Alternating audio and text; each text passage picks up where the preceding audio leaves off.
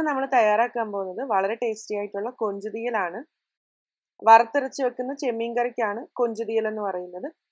ഇത് ശരിക്കും ഈ കൊഞ്ചു തീയൽ ആലപ്പുഴ സൈഡിലും അതായത് തെക്കൻ കേരളത്തിലൊക്കെ വളരെ പോപ്പുലർ ആണ്. ഇതെൻ്റെ അമ്മയുടെ ഒരു മാസ്റ്റർ പീസ് റെസിപ്പിയാണ്. അപ്പോൾ ഇത് എങ്ങനെയാണ് തയ്യാറാക്കുന്നതെന്ന് നോക്കാം. ഒരു മൺചട്ടിയിലേക്ക് കുറച്ച് വെളിച്ചെണ്ണ ഒഴിച്ചു കൊടുക്കാം. എണ്ണ ചൂടായി കഴിയുമ്പോൾ എരിവിനനുസരിച്ച് പച്ചമുളക് കീറിയിട്ട് കൊടുക്കാം. ഇനി ഇതിലേക്ക് 1 കപ്പ് ചുവന്നുള്ളി അരിഞ്ഞത്, 1 തണ്ട് കറിവേപ്പിലയും കൂടെ ചേർത്ത് കൊടുക്കാം. തീയലിന് ഏറ്റവും ടേസ്റ്റ് കൊച്ചുള്ളിയാണ്, അപ്പോൾ സവാള ചേർക്കാതിരിക്കുക. ഇനി ആ ഉള്ളിയൊക്കെ ഒരു ലൈറ്റ് ബ്രൗൺ ആകുന്നിടം വരെ ഒന്ന് വഴറ്റി കൊടുക്കാം. സാധാരണ കറിക്കൊക്കെ ചേർക്കുന്ന കൂട്ട് ഒത്തിരി ബ്രൗൺ ആകണ്ട, തീയലായതുകൊണ്ട്. ഉള്ളി നന്നായിട്ട് വഴണ്ടു വന്നിട്ടുണ്ട്. ഇനി 1/4 ടീസ്പൂൺ മഞ്ഞൾപ്പൊടി ചേർത്ത് കൊടുക്കാം. അത് ജസ്റ്റ് ഒന്ന് ഇളക്കി കൊടുക്കാം. ഇനി ഒരു വലിയ മുരിങ്ങയ്ക്ക് ഇതേപോലെ 8 പീസായിട്ട് മുറിച്ച് നെടുകെ പിളർന്ന് ചേർത്ത് കൊടുക്കാം.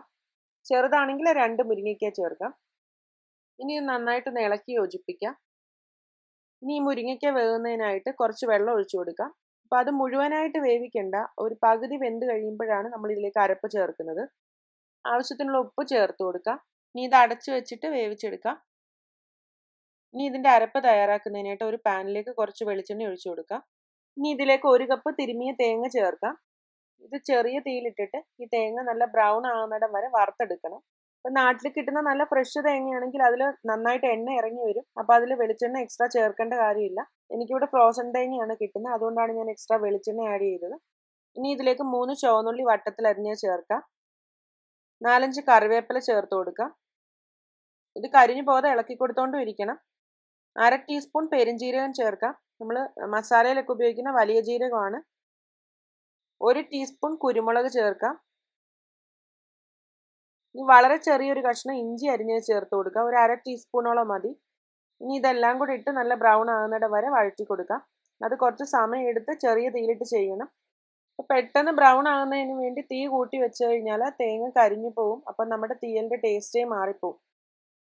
അപ്പോൾ ആ തേങ്ങയെല്ലാം പാകത്തിന് വറുത്തെടുത്തിട്ടുണ്ട്. ഇനി ഇതിലേക്ക് മസാലപ്പൊടികൾ ചേർക്കാം. 1 ടീസ്പൂൺ മല്ലിപ്പൊടി. മല്ലിപ്പൊടിയുടെ അളവ് കൂടിപ്പോകരുത്.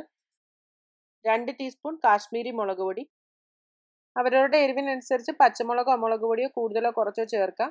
1/2 ടീസ്പൂൺ മഞ്ഞൾപ്പൊടി. ഇനി ഈ പൊടികളുടെ പച്ചമണം മാറുന്നതിനായിട്ട് തീ നന്നായി കുറച്ച് വെച്ചിട്ട് ഒന്ന് ഇളക്കി കൊടുക്കാം. ഇനി ഇതൊരു മിക്സിയുടെ ജാറിലിട്ടിട്ട് വെള്ളം ചേർക്കാതെ നല്ല പേസ്റ്റ് പോലെ അരച്ചെടുക്കണം. ചെറിയ ചൂടുണ്ടെങ്കിൽ ആ എണ്ണയെല്ലാം തെളിഞ്ഞ് നല്ല സ്മൂത്തായിട്ട് നമുക്കൊരു ചോക്ലേറ്റ് സിറപ്പ് പോലെ കിട്ടും. ഇനി ആ പകുതി വെന്ത മുരിങ്ങയ്ക്കയിലേക്ക് 1 കപ്പ് കൊഞ്ച് ചേർത്ത് കൊടുക്കാം. ഇത് വൃത്തിയാക്കിയതിന് ശേഷം 125 ഗ്രാം ഉണ്ട്. ഇതേപോലെ ഈ നിറത്തിൽ വേണം നമുക്ക് അരച്ചെടുക്കാനായിട്ട്. ഇനി അത് കൊഞ്ചിനകത്തേക്ക് ചേർത്ത് കൊടുക്കാം. ഇനി ഗ്രേവിക്ക് ആവശ്യത്തിനുള്ള വെള്ളം ചേർത്ത് കൊടുക്കാം. അപ്പോൾ തീയൽ തയ്യാറാക്കുമ്പോഴും അതേപോലെ ഏത് വറുത്തരച്ച കറികൾ വെക്കുമ്പോഴും നമ്മൾ വെള്ളം ചേർക്കാതെയാണ് അരച്ചെടുക്കേണ്ടത്. അരയ്ക്കുമ്പോൾ ഇടയ്ക്കിടയ്ക്ക് നിർത്തി അരച്ചെടുത്താൽ മതി. അതേപോലെ ചെറിയ ചൂടോടെ അരച്ചാൽ മാത്രമേ ആ എണ്ണ നന്നായിട്ട് തെളിഞ്ഞു വരത്തുള്ളൂ.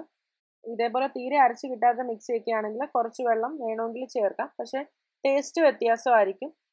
അതേപോലെ തീയലിൻ്റെ നിറം നല്ല ചോക്ലേറ്റിൻ്റെ നിറമാണ്. അപ്പോൾ വെള്ളം ചേർത്ത് അരച്ച് കഴിഞ്ഞാൽ അത് ഒരുപാട് ലൈറ്റ് നിറമായിപ്പോൾ. കൊഞ്ചൊക്കെ ഒരുപാട് നേരം ഇട്ട് ചൂടായി കഴിഞ്ഞാൽ അത് കുറച്ച് കട്ടിയായിപ്പോൾ. അതുകൊണ്ടാണ് നമ്മൾ മുരിങ്ങയ്ക്ക കുറച്ച് വെന്തതിന് ശേഷം ഇട്ടത്. ഇനി ഇതിലേക്ക് ആവശ്യത്തിനുള്ള ഉപ്പും കൂടെ ചേർത്തിട്ട് ഈ കൊഞ്ചും മുരിങ്ങയ്ക്കയൊക്കെ നന്നായിട്ട് വേവിച്ചെടുക്കാം.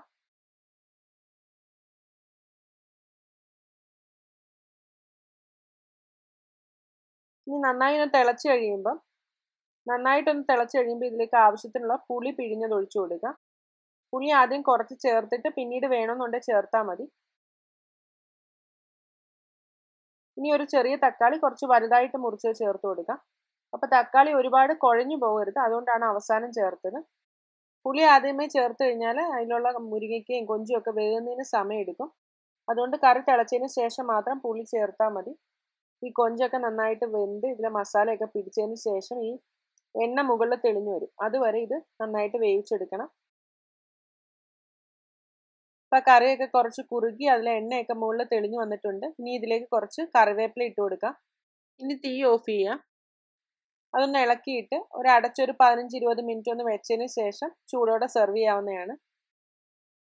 അപ്പോൾ നമ്മുടെ കൊഞ്ച് തീയൽ റെഡി ആയിട്ടുണ്ട്. ഇത് വളരെ ടേസ്റ്റി ആയിട്ടുള്ള ഒരു കറിയാണ്. അപ്പോൾ എല്ലാവർക്കും ഈ വീഡിയോ ഇഷ്ടമായിട്ടുണ്ടെങ്കിൽ നിങ്ങളുടെ ഫ്രണ്ട്സിനും ഫാമിലിക്കും ഒക്കെ വാട്സപ്പിലും ഫേസ്ബുക്കിലും ഒക്കെ ഷെയർ ചെയ്ത് കൊടുക്കാൻ മറക്കരുത്. ഇനി മറ്റൊരു റെസിപ്പിയായിട്ട് വീണ്ടും കാണാം.